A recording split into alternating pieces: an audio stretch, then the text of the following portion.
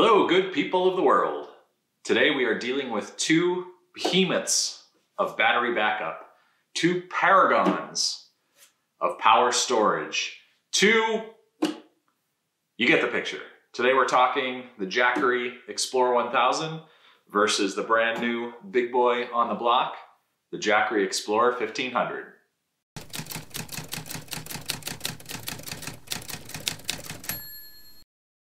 Now, before we get into it and talk through these two battery storage products, a couple pieces of business I want to take care of.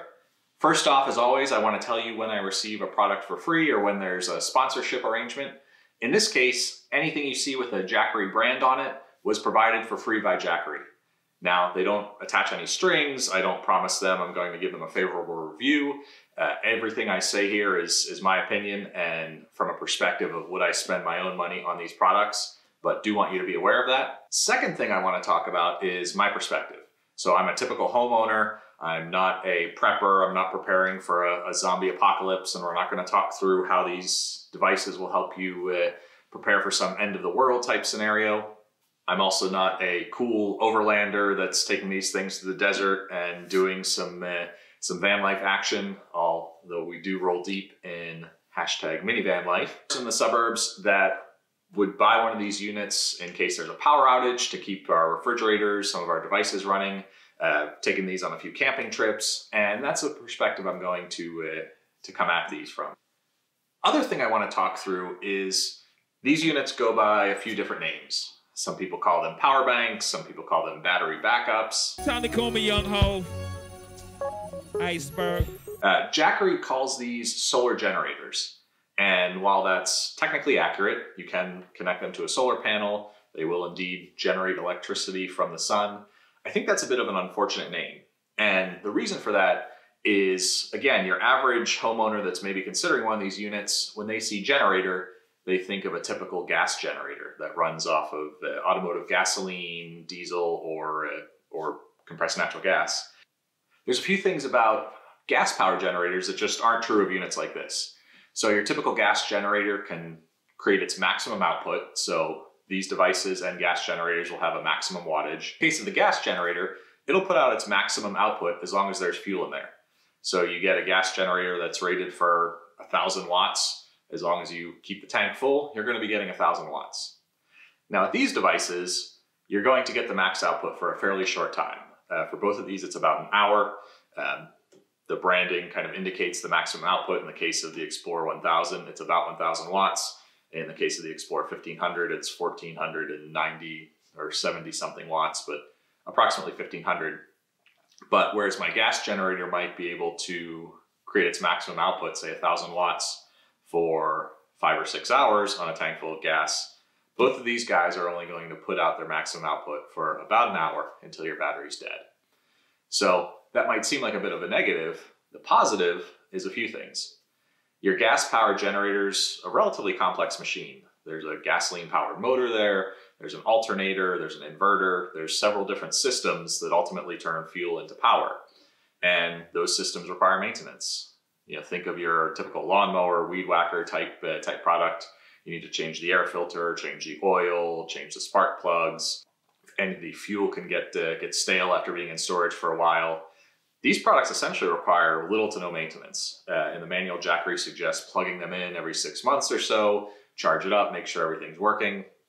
That's a bit lighter than having to replace spark plugs, change air filters, drain oil, stabilize fuel, et cetera, et cetera. The other big benefit about units like this is every time there's a big widespread power outage. You know, recently we went through the whole Texas snowstorm. I'm not in Texas, thankfully, but have several friends and colleagues who are. And in some cases, they lost power for several days or up to a week. And you'll always see a newspaper story or two about somebody that passes away due to carbon monoxide poisoning. And even in a lot of cases, they've tried to do the right thing. You know, I read about one case where they had the gas generator outside their window. You know, it wasn't in the house, wasn't in the garage or anything like that, but the window was cracked to get some extension cords in. And through some freak occurrence of nature, the winds blew in some carbon monoxide and a few people passed away due to that. You know, with these guys, you could have this unit sitting next to your bed, running a CPAP, running an electric blanket, doesn't produce any carbon monoxide. it's also essentially quiet. When you run it at max load, there's some fans that spin up, but it's nowhere near the noise of a gas generator. So if I've got one of these at my house, I can be running it at 2 in the morning. It's not going to drive the neighbors crazy. Nobody's going to know I have a gas generator running and potentially come and want to borrow or perhaps commandeer my power source. So with all that out of the way, let's get into these two units. And first things first, these are big devices. I've had the Jackery 1000 for 3 or 4 months, and you can see it's a good size unit, and it's fairly heavy. I'll put the specs in, but it's something like to think of myself as a reasonably strong person, typical 6 foot tall American male of average strength, and I can lift it and move it around, but it's not something I'd want to carry for much more than a few tenths of a mile if I was moving around. Now, when you take the Jackery 1500, essentially everything's been turned to 11. The unit's bigger in all dimensions. Similar form factor, has the handle on top, orange panels, has a little light on the side, which we'll talk more about. So it kind of looks like you took one of these guys and gave it a little bit of a strength training program where it just got bigger in all dimensions. And it's heavy. I mean, it's I don't know how much my face indicates, but this is a bit of a strain to lift. I'll put the weights in the screen, but just from a felt perspective, I mean, this unit's something that you would not want to have to move very far. And again, the way you get more power out of a device like this and more runtime is you put more batteries. In this case, the power rating is about 50% more, so I assume there's about 50% more batteries in here and 50% more weight. Now, other items of comparison, you can see that the outputs are essentially the same. So on the AC side, which is kind of your typical wall plug, you've got 3 plugs here, you've got 3 plugs here as well. What's nice about the Jackery, those plugs are spaced, so you can get a larger wall wart or big charging cable in there without having to worry too much about it bumping up next to each other. Interestingly, on the Jackery 1500, they have 20 amp AC outlets. These are kind of an industrial outlet. You can see there's this little plug off to the side. So if for whatever reason during a power failure you wanted to run a large industrial floor cleaner or something that required 20 amps of 120 volt electricity, you could do it with this guy. You don't have that feature over here. We also have a 12 volt DC output. This is your typical car adapter. In my day, we used to call it a cigarette lighter plug. They've relocated it on the Explorer 1000. It was over with the rest of the DC outputs. On the 1500, it's moved up to the top. It has a separate on-off switch, which is nice, and it's a little bit out of the way, so you can organize your cables a little bit more effectively. In terms of other similarities, both of these units have the tiny little flashlight on the end. And we can turn that guy on here. Neither of these are life-changing. You're not going to want to carry, especially this guy, around and use him as a flashlight. Where I have found these are kind of nice is if you have one of these up in your closet or out in the garage or something, and there is a power outage, you can turn this on. It kind of serves as a path light when you're carrying it around by the handle, and it will illuminate wherever you're going if you're in a dark house, or maybe you have to go outside and go to a detached garage or something like that and pick the unit up. Now, where things start to get a little different is on the input side. And let me turn these guys back around.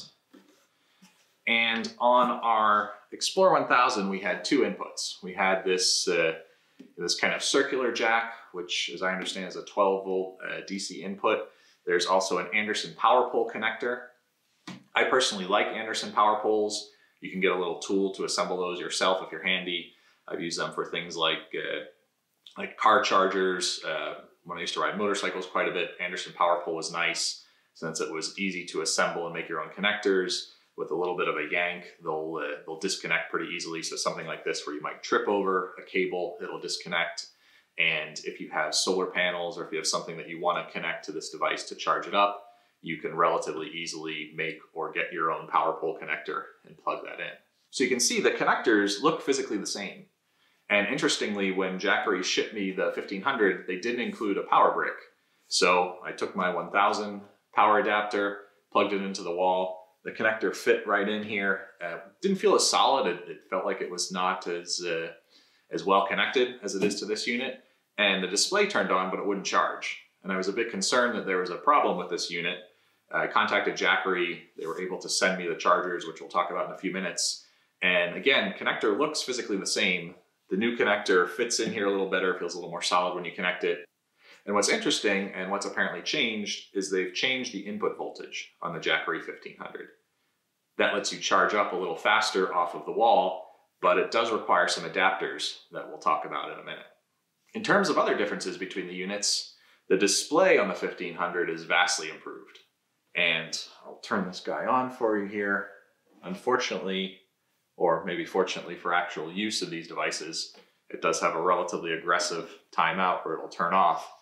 But in the Explorer 1000, you got your battery level in a percentage. You got a little graph that kind of showed some bars to indicate how full your battery was at a glance. And you've got an input voltage, or excuse me, an input wattage and an output wattage.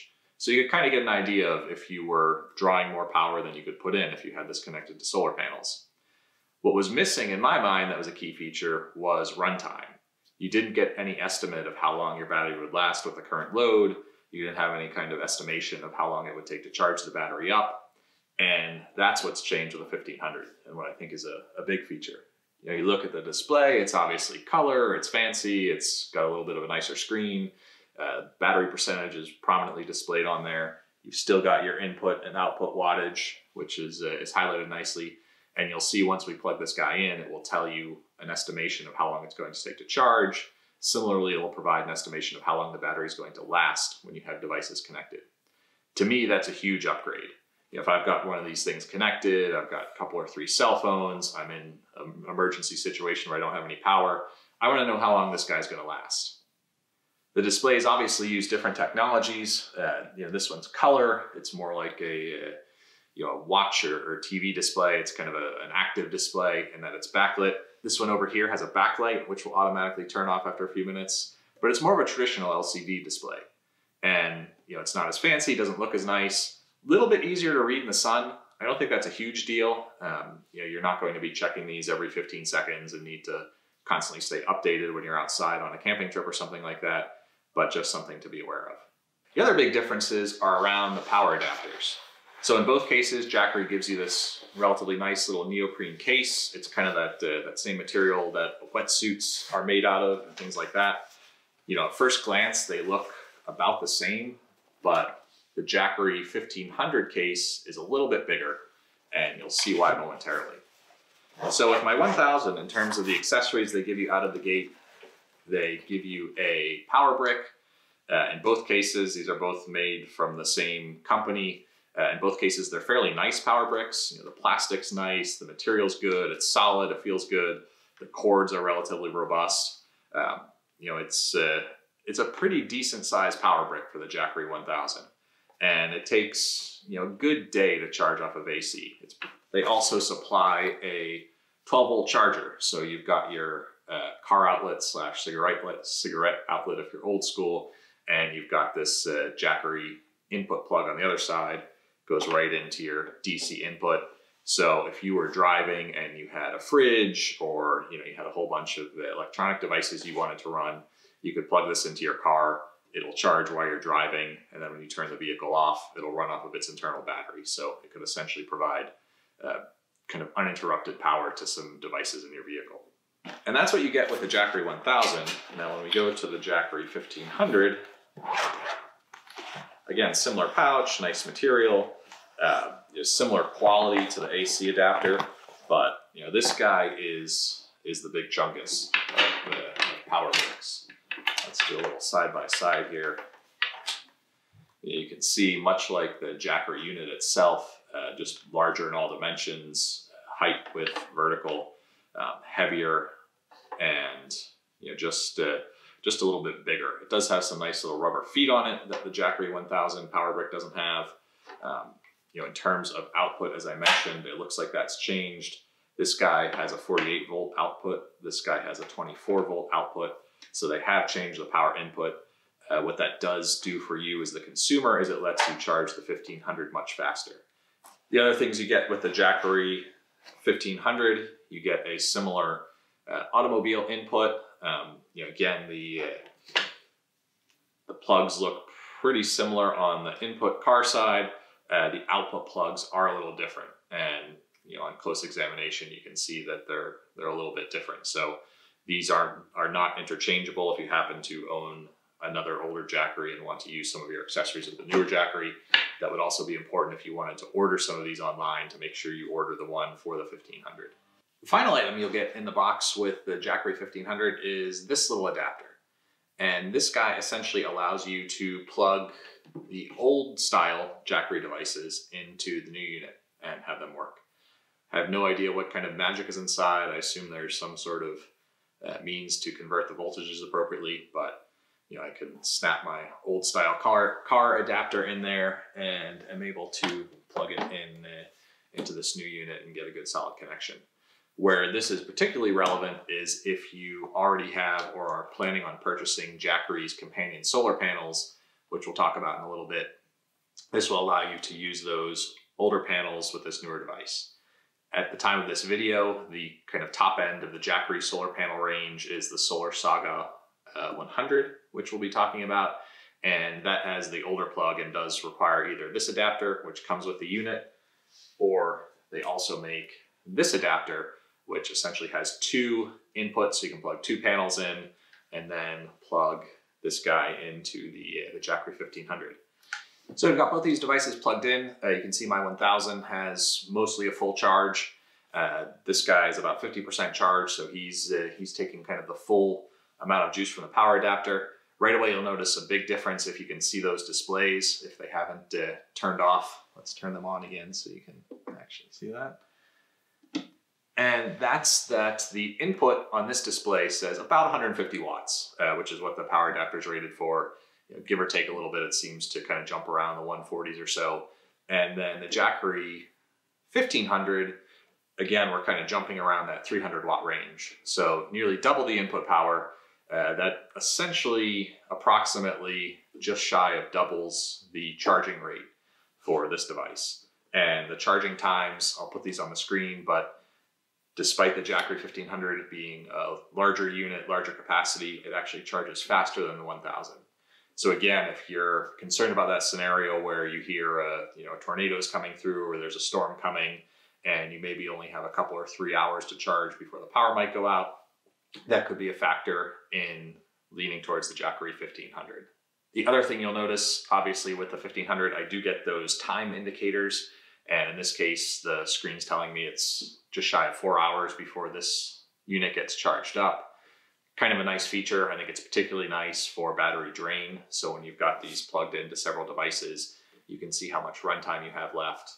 The big difference between these types of devices and a gasoline generator, as I mentioned in the beginning, is that you're only going to be able to generate your maximum power output for a short period of time. Now, where that's particularly relevant is any device that has a motor usually, or any device that generates a lot of heat is going to really run your battery down fast. So, I could probably get hundreds of phone charges out of either of these units, frankly, but I might only get 40 minutes of running a space heater, running a hot plate, running something like a coffee maker where it's got a lot of heat that it has to generate. So I'm actually recording this review on Jackery Day, which is the day that Jackery is set to announce this new product.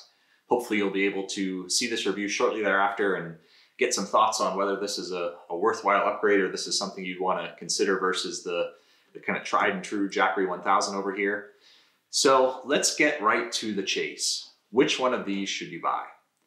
And I think the first decision you have to go through, as mentioned, is do I want a gas generator or do I want one of these solar generators slash power bank slash battery backup slash whatever the heck you want to call them? And do your own evaluation. For me, I definitely lean towards the power bank side of the house.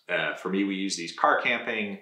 It's something I want to be able to keep around the house and use in case of emergency. I don't want to be out in the wilderness with a generator running all night, creating that noise and sort of disturbing the environment that I've come out to enjoy, and that peace and quiet that hopefully we go into nature to enjoy with running a gas generator.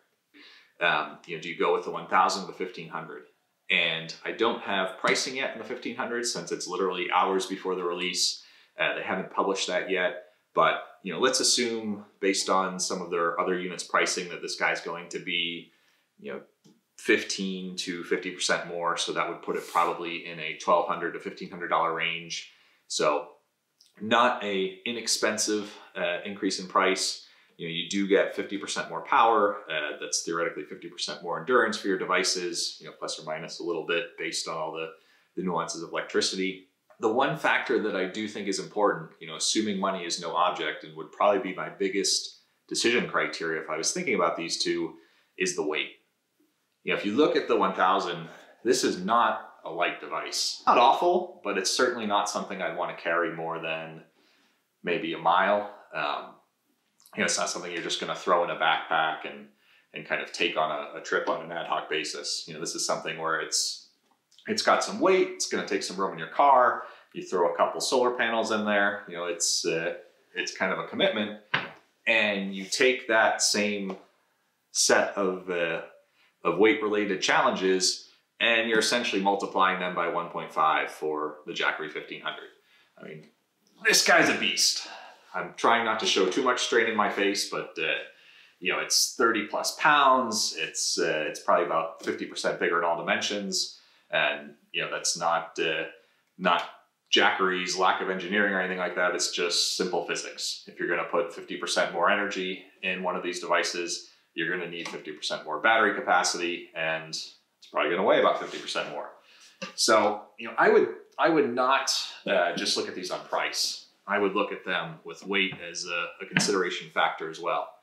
And, particularly if you're going to be doing a lot of camping, if you're, you see yourself a weekend or a couple weekends every month in the summer, throwing one of these in the back of your vehicle, taking it out car camping, maybe use it to charge up your devices, power a cooler or something like that. This will definitely get you through the weekend and maybe be a little easier to transport around and to carry around to your campsite. It's basically something where we can keep our phones charged for emergency use. We can keep radios charged, can run the fridge for a little bit, could run a 12-volt fridge to kind of keep any expensive foods or meats or anything like that, or a emergency 6-pack of beer available. So this isn't bad for that type of need. This guy would think more about, maybe it's like a home backup type scenario. You've got 50% more power, 50% more runtime. Interestingly, it charges at about the same rate as the 1000. So if you're subject to frequent storms, if you're in an area where you kind of look at the weather at 9 a.m. when you wake up and say, hey, there's a storm coming, I've only got 5-6 hours to prepare. Plug both these guys in, and in about the same amount of time, you've got 50% more energy in the Jackery 1500, which could be an advantage depending on your situation. Obviously, you've got 50% more runtime as well. If you've got a larger family, if maybe you're looking at powering things like hot plates, space heaters, electric blankets, some of those devices that draw a large amount of electric current, anything that generates heat, then having that extra 50% more battery could be a pretty strong advantage. When you think about these from kind of a feature standpoint, beyond the weight, cost, and battery life considerations, they're fairly similar. They both have that little light. Again, that's kind of more of a path light when you're carrying this thing out from the garage or the shed back to your house so you don't trip, versus something you'd want to carry around and use as a flashlight. Inputs, very similar. The Jackery 1000 is again a 24 volt input, I believe. Jackery 1500 is 48 volt. What that means from a practical perspective is you need a different set of adapters, which is kind of a bummer if you already have one of the previous Jackery units. If you don't, maybe you don't care. I think standard solar panels are generally 24 volt output. So it's fairly easy to take kind of any old solar panel that you have lying around or that you've acquired from Amazon, hook it up to the 1000, particularly with this Anderson power pole input, which is a relatively standard input, which is kind of nice. The benefit you get with the 48 volt inputs of the Jackery 1500, again, you get that faster charge. You get the ability to use 2 of these adapters. One, this male plug on the end plugs into the 1500. There's 2 of those inputs, and you've got 2 inputs here for Jackery's Solar Saga solar panels. So you can get 4 panels on this guy. Again, electrical math gets a little funny, but essentially you can charge twice as fast as this guy. You know, again, maybe if you're thinking through a scenario where you might be without power for 10, 15 plus days, something where you can maximize your input from the sun might make a little more sense for you. In terms of outputs, again, very similar. We have the 3 AC outputs on each one. Jackery 1500 gives you a little bit higher peak power rating. If you're going to use high draw devices, that might be something to think about. I've actually never tripped the breaker in the Jackery 1000. I haven't gone out of my way to do it, but you know, I've run things like an espresso maker that has boilers and draws quite a bit of energy to heat up and then run the grinder and all that stuff, and haven't managed to trip this guy yet. But you know, that's the only thing I've had plugged in, so that might be a consideration for you. In terms of other inputs, you know, I think the kind of big failing on the Jackery 1500, and this is a pre-production unit, so this may change as we go on, but you have one USB-C output. I think the world's kind of moving to USB-C. It's you know, all the new phones, laptops, tablets, all those sorts of devices have USB-C. So one output is kind of a failing from my perspective. You know, you can plug a USB-C adapter into your AC outlets. The negatives are you'll lose an AC outlet, and you also lose some efficiency since you're taking DC power from the battery, you're converting it to AC via the inverter, converting it back to DC via whatever device you plug in here, and you're losing a reasonable amount of electricity in terms of heat. You know, at the end of the day, you got 2 USB-C and 2 standard USBs, that was a mouthful, versus 1 USB-C and 2 standard USB-Cs. The big pro to the display on the Jackery 1500, other than the fact that it's color, it's nice, it's got big numbers and all that stuff, is the 2 timers. So you've got a timer when you've got this plugged in that estimates how long it's going to take to get a full charge, and you've got a timer that estimates how long until your battery runs down. Now you can kind of get an idea with the Jackery 1000 after you've used it a few times. You know, you get to the point where you plug it in at 50% power and you'll kind of know, you know, this will take about 3.5, 4 hours to charge. You can kind of tell, it'll tell you how much wattage the devices that you have plugged in are using. So, you know, if you're pulling 100 watts, you'll know that the battery's going to run down faster and you're going to have less run time than if you've, you know, got a couple phones in there and you're pulling 4 watts. But the Jackery 1500 does have the intelligence to tell you, you know, based on what you're pulling right now, you have 10 hours of battery left, 40 hours of battery left. If you have a very light draw, it'll tell you there's 99 hours left. You can see I just turned on the inverter, which draws a small amount of power, and it's telling me that I have 99 hours of output left. So kind of a cool feature. So which would I buy? Again, for my use, which is going to be having this for the once every 5 years, you know, generally day power outage that we get around these parts, and probably using it more for a camping trip, for Boy Scouts, you know, having this in kind of a car camping scenario where we might have our family, we might have a couple friends, people want to charge their devices. We do a fair amount of kind of bicycle based camping. So we'll go somewhere, set up a tent, and then do multiple bike rides out of that same location. You know, a device like this is awesome for being able to charge your phones at the end of the day, being able to charge all your rechargeable bike lights, bike computers, you know, the half dozen little devices that have USB plugs, everything from our headlamps that we use for camping to our tail lights on our bikes. You know, this guy will charge them all up with energy to spare for a weekend. We'll often bring a solar panel along just because it's cool, and that'll keep us topped up. You can also bring your espresso maker if you want to get a little cute and have that running from your tent, which is kind of amusing. You know, for me, if I was buying this with my own money, the 1500, just the weight, the bulk, the size of it, and we probably don't really need that extra runtime, that would kind of steer me away.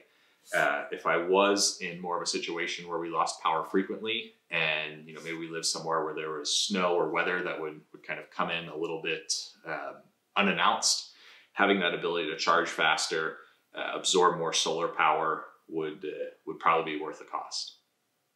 So hope you enjoyed this review. Hopefully that helped you narrow down your decision. These are both great units. They make camping a lot more fun. You know, and before any of you think I'm soft, still like to do my backpacking and go out in the woods with a whole lot of nothing and schlep all my gear across 70 miles of trails. But there's also something to be said for rolling into a campground, having your espresso maker, cooking up some fancy dinners, charging your devices at night, all that stuff. And these units are great for that. They obviously get well regarded for the overland crew that's using these in a vehicle and going out to the middle of nowhere and needing some power. They're also great to just have in your house, versus a gas generator. This thing's not going to need oil. It's not going to need air filters. It's not going to need maintenance. Basically plug it in once every 6-7 months. Make sure you got a charge in there. You're ready to go if something bad happens, and you've got some solar backup if it's something that's happening for a long time, which, knock on wood, hopefully we're not going to encounter anytime soon. But hope this helped you make an informed decision. Thanks for watching. I'm the Big Heavy. Hit the buttons somewhere that do wonderful things, and be well.